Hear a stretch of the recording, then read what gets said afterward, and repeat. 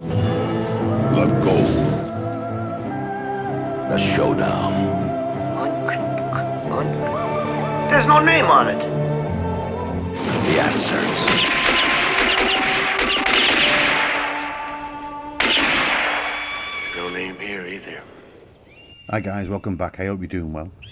So let's get straight to it. We're talking fungi today, and what you can see in front of you is something called jelly ears. Now these come from the Auriculaceae family. You usually find these growing on elder, but they can grow on other trees as well. They grow throughout the year. They're usually size-wise 7 centimeters across and about 2 to 6 centimeters broad. If you collect yourself a few, you can stick them in a stew or a soup.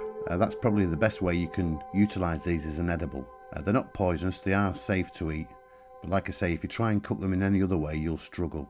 However, if you do know of another way to cook these, then leave us a comment and maybe that's something that we can look at in the future. It's a good edible and prized in China. Also, the old herbalists would use this type of fungi as a poultice for inflamed eyes. When you harvest it from the tree, you want to utilize the soft parts. As the fungi gets older, it becomes hard and brittle. So you want the softer parts, cut it in slices and then add it to soup, and you want to cook it for maybe 3/4 of an hour.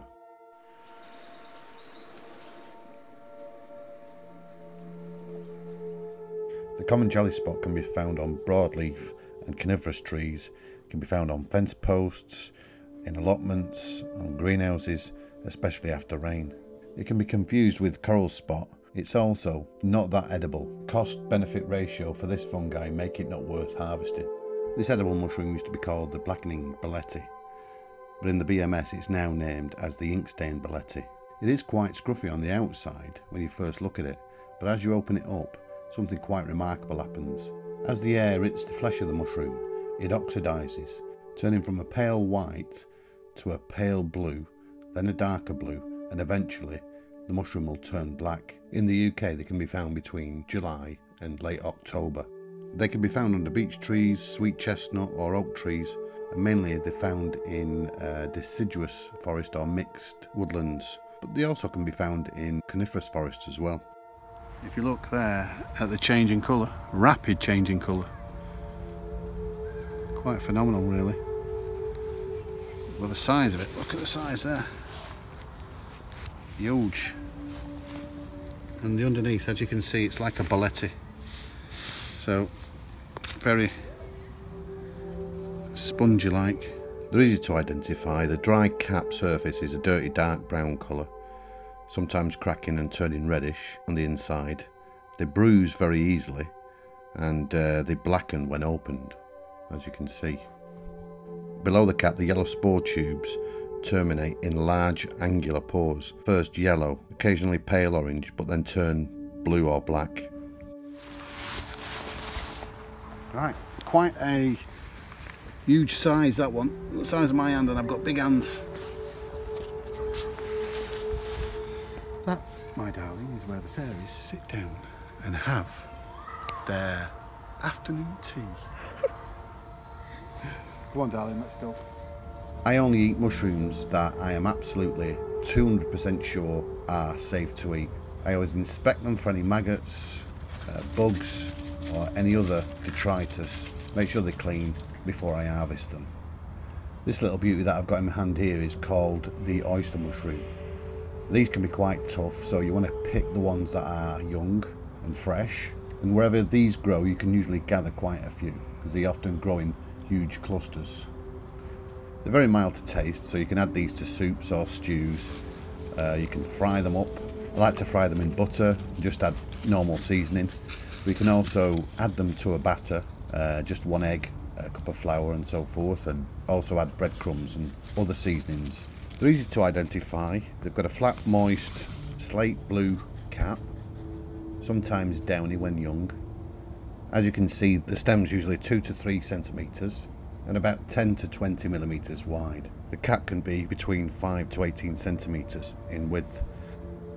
They're fan-shaped with an in-rolled margin. The gills radiate from the attachment and are a white straw-like colour. It grows in overlapping clusters and lives on dead tree stumps, logs, broadleaf trees and also on conifer trees. You usually find them late autumn and winter time. If you find some that are an olive colour and are slimy, then steer away because they can give you an upset stomach. So this looks like a birch bulletti, but it isn't a bulletti because it's got gills like this, and as you can see there, you can see some of the spores. Should be able to see some of the spores. It's a bit wet at the moment, but coming off.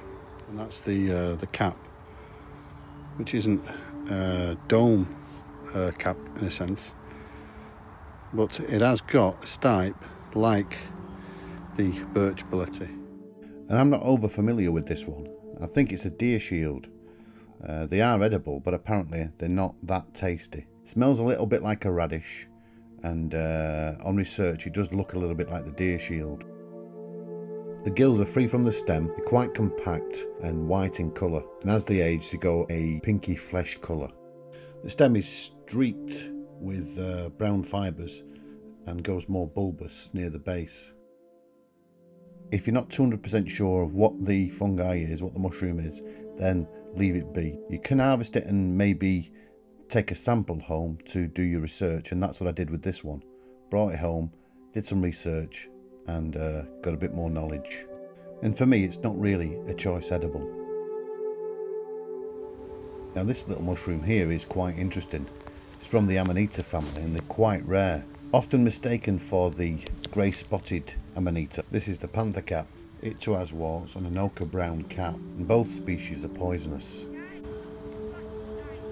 As you can see there, it's got the white gills with a skirt on it, and then you've got the what looks like warts about to appear, and then you've got the bulbous, very bulbous base. So you've got the collar or skirt, the white gills, and beautiful. It's absolutely beautiful specimen, but this is definitely something to avoid. Part of the Amanita family. It's not the Amanita muscaria. I'm not sure which one it is, but I will do some research. I just know it's not an edible because it's got the signs there, and that is one, the bulbous base. You've got the skirt on top there, or the it's not exactly a vulva, but the collar, and then you've got the white gills. So it's definitely Amanita. It might be a panther. It's very brown. Beautiful. Very enticing, but a small portion of this can be fatal. The blusher Amanita rubescens is very similar and bruises when you touch it, where the grey spotted Amanita and the panther cap don't. And it's said to be edible, but I'm not willing to take that chance. I'm not an expert, so like this one in my hand, I'll steer clear. Nearby I found this little cluster in the early stages of development, with part of one of them being chewed. So if you find something like this, it's always worth taking into consideration other animals. That may be a rodent that you found dead and you plan to eat. It may have been poisoned. Reggie. Or others that keep guard for you at night. This is a little beauty. It's called the Scarlet Elf Cup. I believe it does hold some medicinal properties and is edible. A beautiful specimen, very distinct in colour as you can see, and I believe when it releases its spores it actually makes a popping sound. These are a bit young yet. The fruits appear between early winter and early spring.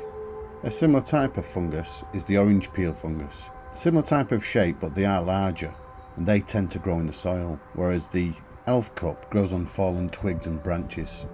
If you look on the inside of the cup, it's very, as you can see, scarlet red, and on the outside it's a lighter red colour.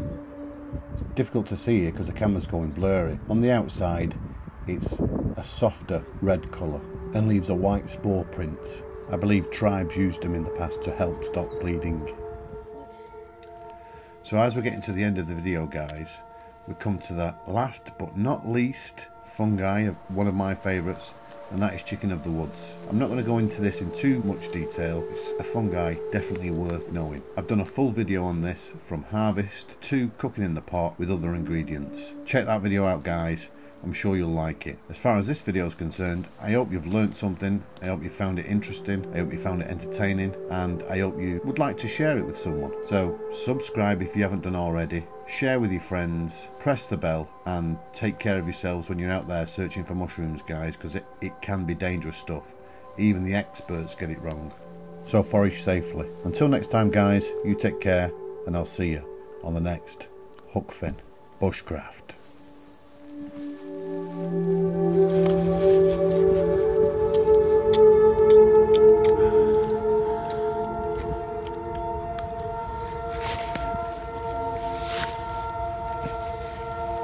Got all these fungi in. Why are they really black?